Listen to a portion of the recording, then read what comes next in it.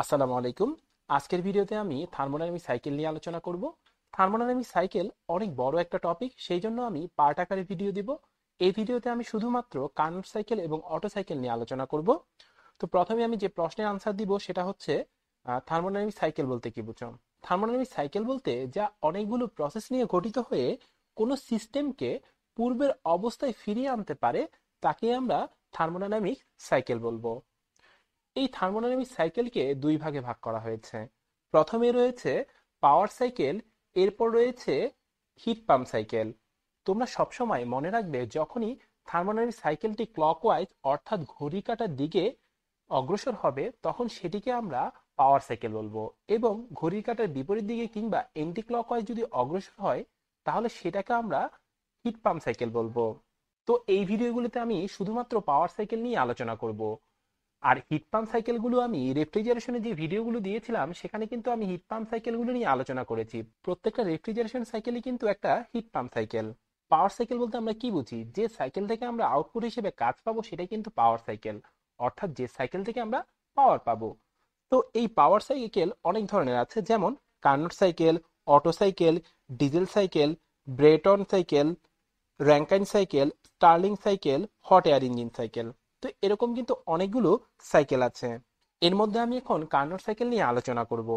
Carnot cycle হচ্ছে একটি আদর্শ সাইকেল। আর কার্নোট সাইকেল কিন্তু কখনো বাস্তবে সম্ভব না। কার্নোট সাইকেলে সাধারণত চারটি প্রসেস থাকে।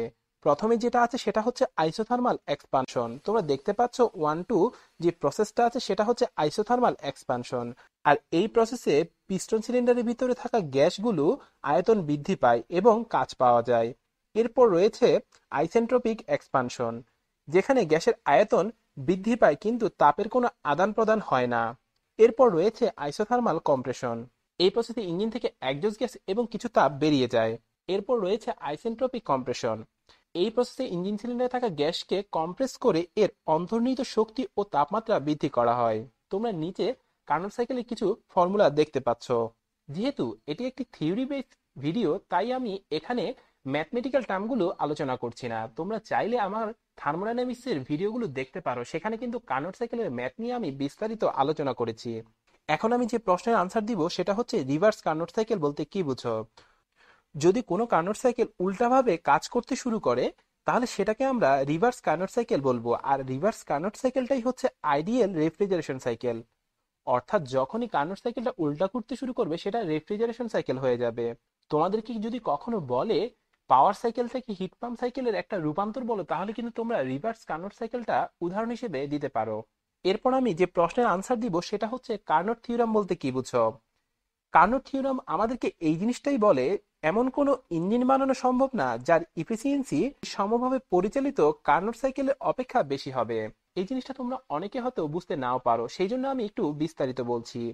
ধরো দুটি হিট রিজার্ভারের সাথে একটি ডিজেল সাইকেল সংযুক্ত করা হলো এবং সেম হিট রিজার্ভারের সাথে একটি কার্নোট সাইকেল সংযুক্ত করা হলো। তাহলে অবশ্যই কার্নোট সাইকেলে যে ইফিসিয়েন্সিটা পাওয়া যাবে সেটা কিন্তু 100% হবে না। 100%-এর কম হতে পারে, সেটা 60% বা 70%। সেটা ফ্যাক্ট না, কিন্তু যত পার্সেন্টই হোক না কেন সেটা অবশ্যই ডিজেল ইঞ্জিনের যে ইফিসিয়েন্সি পাওয়া যাবে সেটার থেকে বেশি হবে। অথবা আমরা এভাবে বলতে পারি, এমন কোনো ইঞ্জিন তৈরি করা সম্ভব না যেটার ইফিসিয়েন্সি সমভাবে পরিচালিত কোনো কার্নোট সাইকেলের ইফিসিয়েন্সির চেয়ে বেশি হতে পারবে।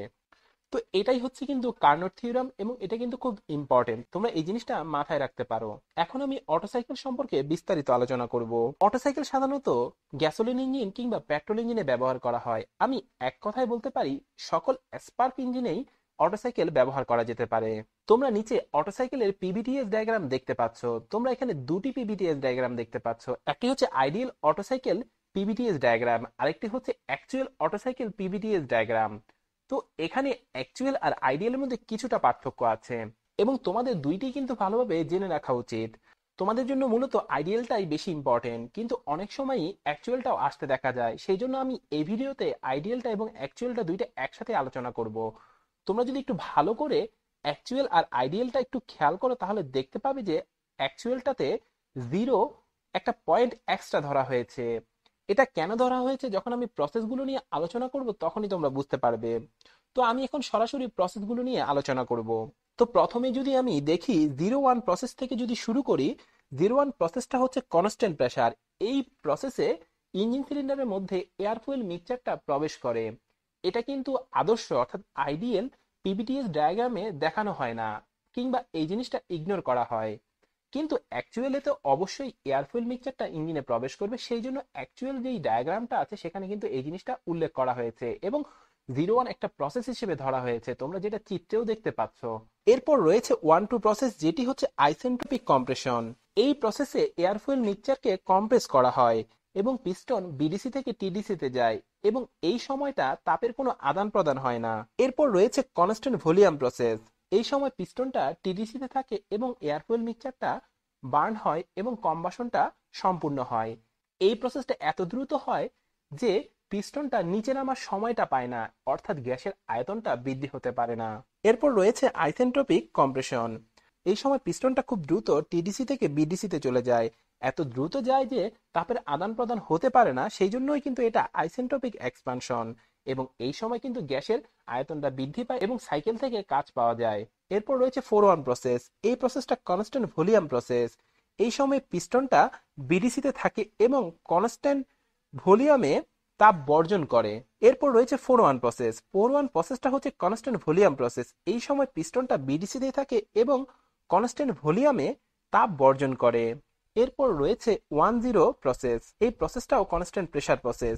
এই সময় ইঞ্জিন সিলিন্ডারের মধ্যে থাকা গ্যাসগুলো এক্সজস্ট পোর্টের মাধ্যমে বাইরে চলে যায়। তোমরা যদি ভালো করে লক্ষ্য করো, আইডিয়াল এবং অ্যাকচুয়াল অটোসাইকেলের মধ্যে যে পার্থক্যটা সেটা হচ্ছে অ্যাকচুয়ালের মধ্যে 1-0 প্রসেসটা দেয়া আছে, যেটা আইডিয়ালের মধ্যে দেয়া নেই। অর্থাৎ তোমরা যখন আইডিয়ালটা আলোচনা করবে তখন তখন ইনটেক স্ট্রোকে যে এয়ার ফুয়েল মিক্সচারটা ইঞ্জিন সিলিন্ডারে প্রবেশ করে এবং এক্সজস্ট স্ট্রোকে যেই কম্বাসন গুলো ইঞ্জিন থেকে বেরিয়ে যায়, এই দুটি প্রসেসটা বাদ দিতে পারো, তাহলে সেটা হয়ে যাবে আইডিয়াল অটোসাইকেল। তো তোমরা নিচে অটোসাইকেলের বিভিন্ন ফর্মুলাগুলো দেখতে পাচ্ছ। আর অটোসাইকেল নিয়ে ম্যাথ কিন্তু আমি আমার থার্মোডাইনামিক্সের ভিডিওগুলোতে দিয়েছি, তোমরা চাইলে সেগুলো দেখতে পারো যদি তোমরা ম্যাথ সম্পর্কে জানতে চাও। আজকের ভিডিও এখানেই শেষ। পরবর্তী ভিডিওতে অবশ্যই তোমাদের সাথে দেখা হবে। ততক্ষণ ভালো থাকবে। আল্লাহ হাফেজ।